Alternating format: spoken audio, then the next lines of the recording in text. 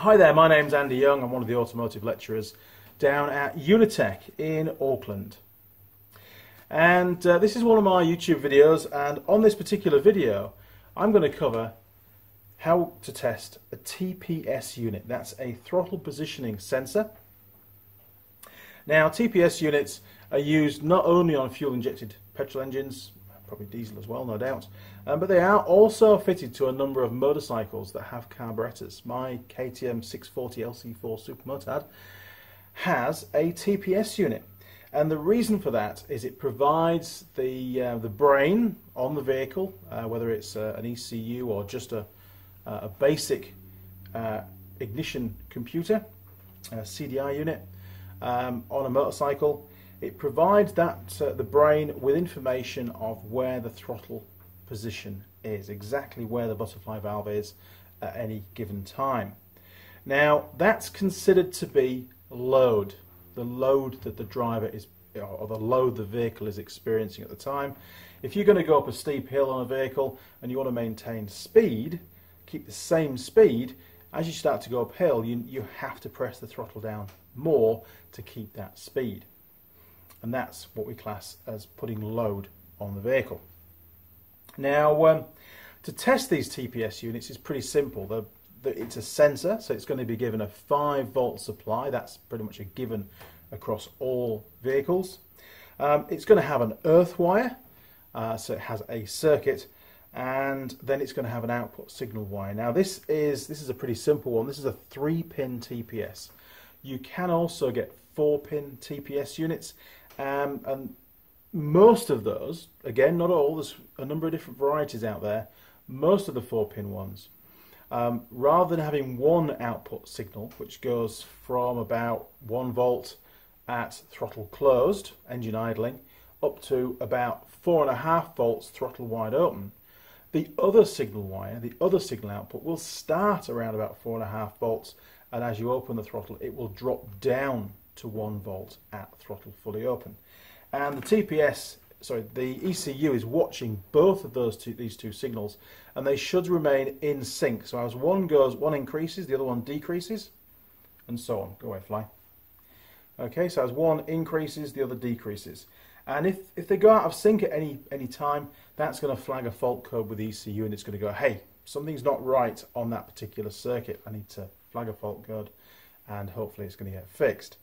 Now those kind of TPS units are more used for the fly-by-wire systems, Yamaha R1 for example, where there is a stepper motor controlling the position of the throttle butterfly, and it needs a really accurate feedback to ensure that the actual position of the throttle butterfly is what the ECU wants. It's like a fail-safe system with it being fly-by-wire, and if it doesn't get the signals it wants, it shuts down.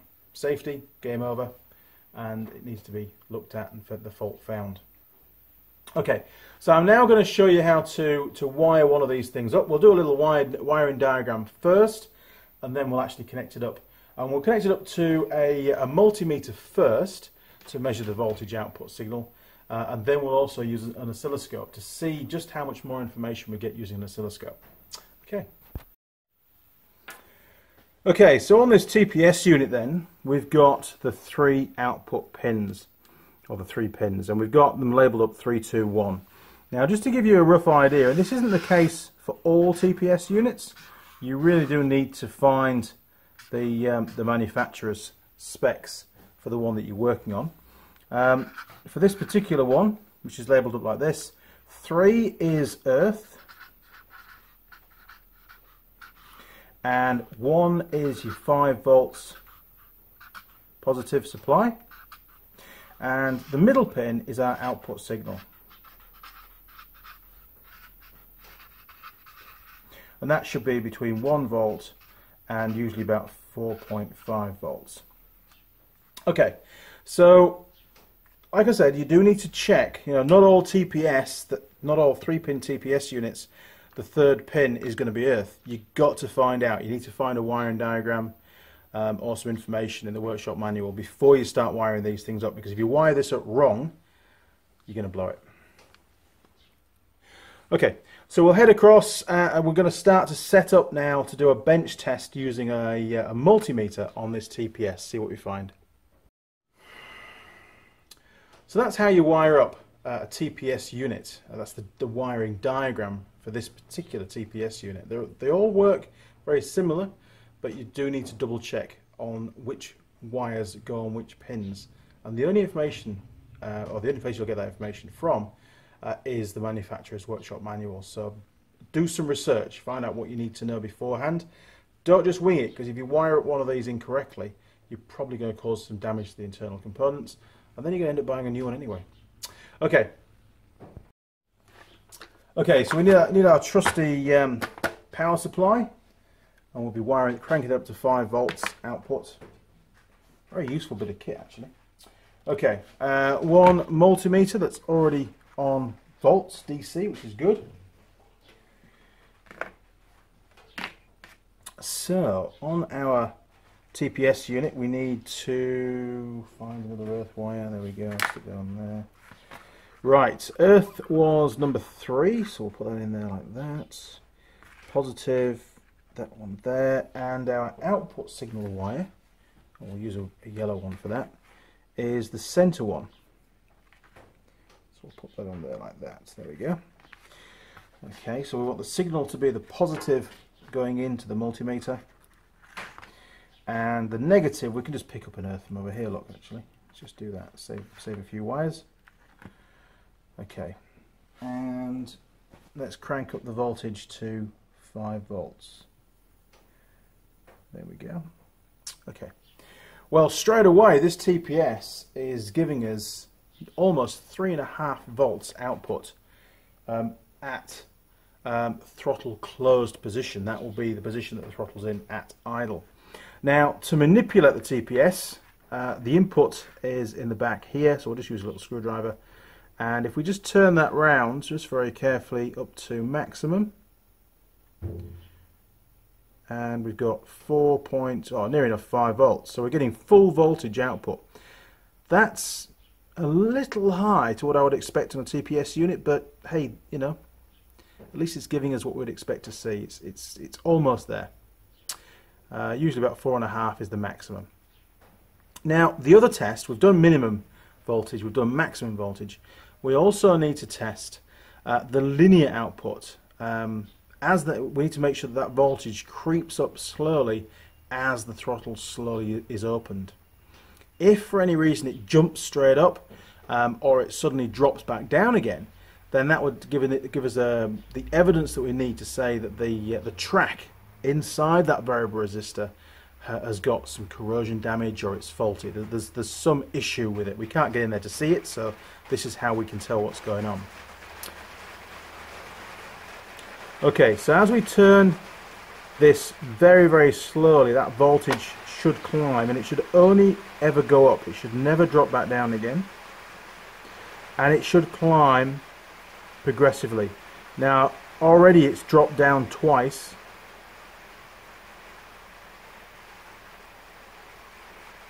It's hard to see on a voltmeter. We had a sudden spike there. Slowly climbing, slowly turning that spindle more and more towards the fully open position. Right, it seems to have settled down a bit now. It's doing what it should do. But there was it definitely appeared to be some problems on the track on the lower half, so the first third to the first half of the travel of the TPS. Yeah, so we're not bad there. So we can go back and we'll just test it again. Again, should only increase. It should never drop back down again.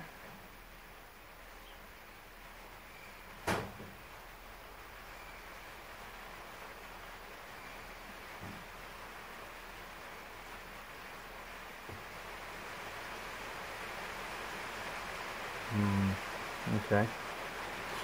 Well, it's a bit iffy. So we've got suspect track problems, and we've got a definite issue with the output voltage at throttle closed position. It should be a lot lower than that in anybody's book. Okay, It's multimeters you can use for testing TPS. They do work. Let's chuck on there an oscilloscope and see if we get any better representation of the data.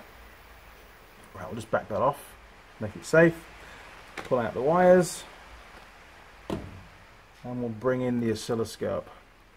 Okay, so earth, positive, turn it on.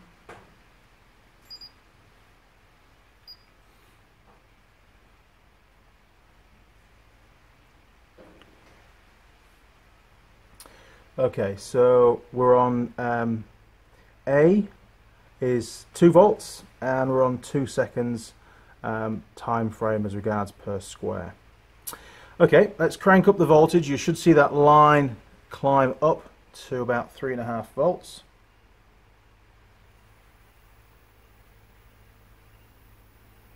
Yep, there we go, look. Okay, so we're getting about the same voltage reading as we were at the idle position on the TPS. We're getting about 3.4 volts. Now, with the oscilloscope, with it having a graph, if there's any sudden drops in voltage as the arm, as we rotate the actual input, and I'm only ever rotating it, I'm not turning it backwards, it's going clockwise all the way around.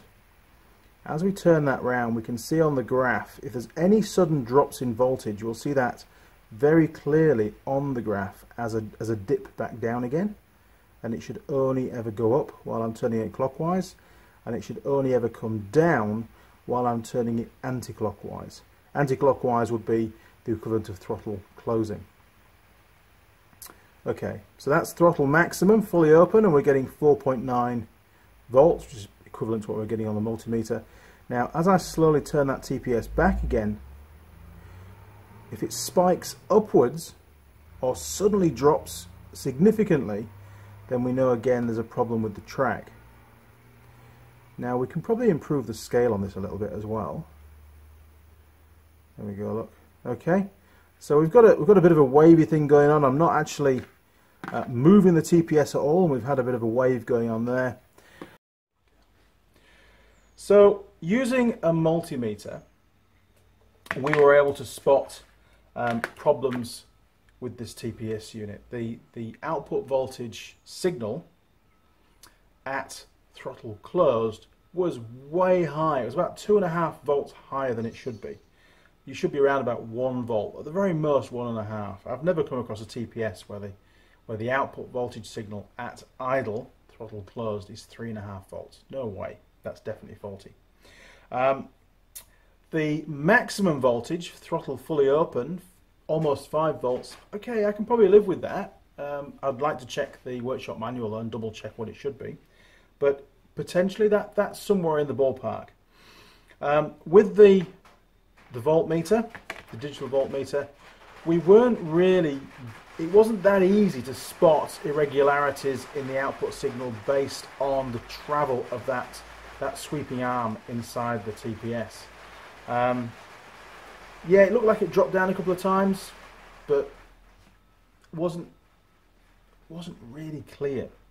So using the oscilloscope, which gave us a graph where we can see what it was before and what it is now, we've got a reference to see how it's climbing up, and if it drops down or it spikes up, makes it really, really easy to diagnose faults with TPS units. So I think there's 2 faults with this. One is the idle signal voltage is way too high, and secondly, there's damage, whatever it is, to that internal track. Now, pulling these things apart, I mean, they're all sealed, they've got this sealant around there, they're not a serviceable item, you've got to throw it away. I did pull one apart once, and it had failed, that's why I pulled it apart, but there was nothing to see. You know, there isn't this great mountain of corrosion in there. It's the tiniest amount of corrosion or damage to that track can make a huge difference to the output voltage. So pulling them apart, really, okay, you can do it to find out what's inside, and it's a bit of fun.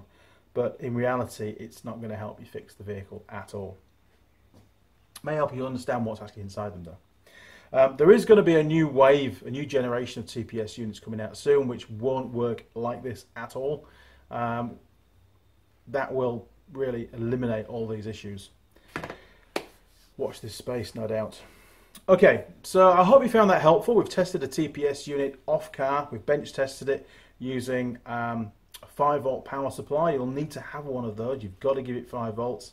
And then we used a multimeter set on DC volts to check the output signal.